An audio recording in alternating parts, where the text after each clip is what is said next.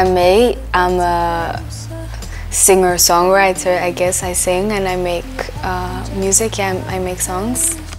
I used to be like the annoying child that was singing all the time.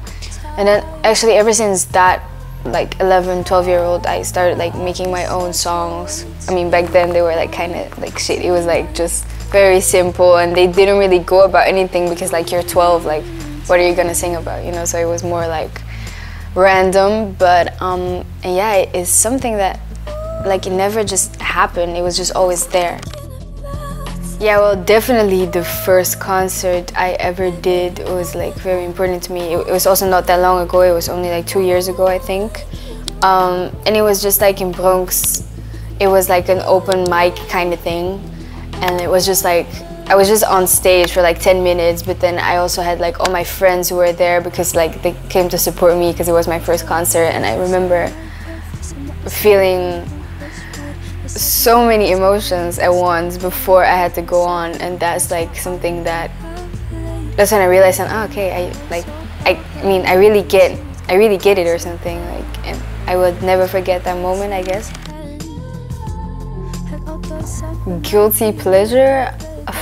No, it's not like, I think it's so weird that people would even like describe a song as a guilty pleasure. Like if you like it, you like it, it's good music. That's like, maybe to me it's also different because I just listen to a lot of different genres. Like I listen to jazz and classical and pop and rap and like R&B. So I don't think any genre would be like a guilty one for me.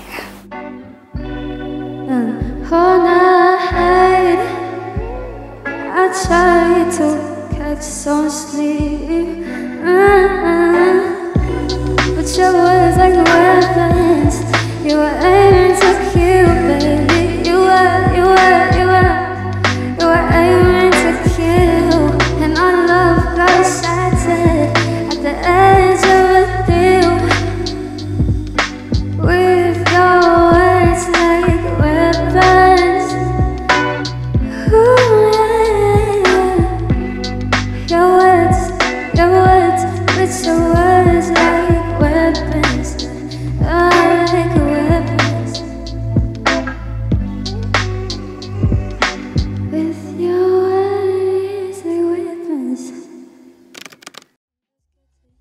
I don't know, it's just I'm like very much of a perfectionist, so every time I finish like, or kind of finish a demo and I really like it, after a couple of weeks I start noticing the things that I don't really like about it and start changing. That's something I'm working on also, to be like less insecure and like less uncertain about my music. So like it's difficult to now say a song that I'm really proud about, but maybe Common Love, it has already released on my EP also, because that's just a song that I literally made in my bedroom when I was like 17 with one of my friends, and it was so like organic and it was so like easy, and like now when I make music I'm like, well, fuck, it was easier back then or something, because you're not thinking about where's it gonna go. I hope people who listen to my first project, they will kind of like evolve with me into my next project, because it's gonna be totally different. I feel like a lot of people are right now putting me in this like lo-fi, sensual, blah blah, and that's always gonna be in it, but I mean, new things are coming and it's gonna be different, and I hope that people will still stick to like me. Thank you for inviting me. It's so nice, damn.